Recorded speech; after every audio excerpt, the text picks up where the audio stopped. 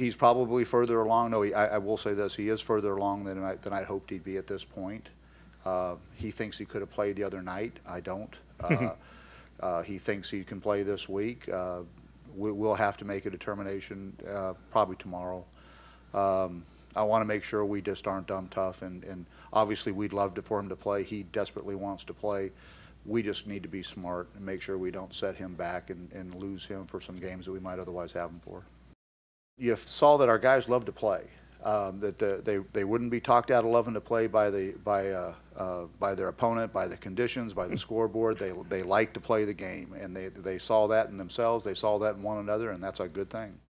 There is no history. It's a season unto itself. We're just somehow, some way trying to be 1-0 this week. We know it's going to be tough. We know there's a, you know, the toughest thing about the trip to Air Force is the team that's waiting for you when you get there. It's a good football team. It's talented. It's well coached. It does things that stretch you. They do things that you don't see very often. And obviously they're comfortable trying to defend triple option. They see it. They see it in house. They see it routinely in their schedule. So again, those are the things about this that are challenging, and that's what we're looking forward to, that challenge. You see every class out there. You probably see too many young guys for a consistently good football team to have out there, but you have them, and you have every class represented. They've created a brotherhood. They didn't inherit that. They created it. They certainly had that legacy, but they inherited it and they created it. And I would argue that they have decided that they like to play the game, and they've got a way of approaching the game, from a week-to-week basis, regardless of what happened last week, regardless of what the scoreboard says, regardless of what the people in the stands are saying. They're going to play the game. They're going to step out between the white lines and enjoy this mess. They like it. They like the physical part of it. They like the challenge. They know they're getting better. They can feel it. They can sense it.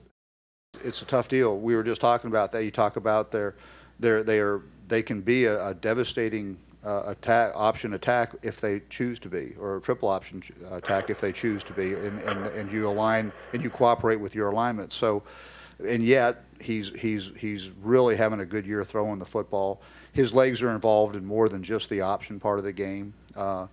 And he, as I say, they can jump in eye backs. They've got a go-to running back in Ashford. He's a real deal. So they can get in the eye and run power and ISO, and you know they've got a lot of things in their playbook they can go to. I don't think they go to everything every week, and you don't know quite how they'll see you. But we'll have to anticipate, try to defend. If you try to defend everything on every snap against these guys, good luck.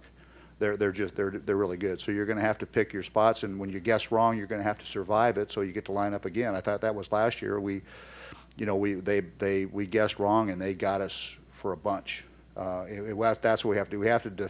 We have to be able to survive those instances where they nail a call. Well, it's obviously that's part of the drama, but that won't impact the outcome. Obviously, the fact that that's something that's that's part of our culture here. That's part of everybody's sensibilities. They know that's on the line.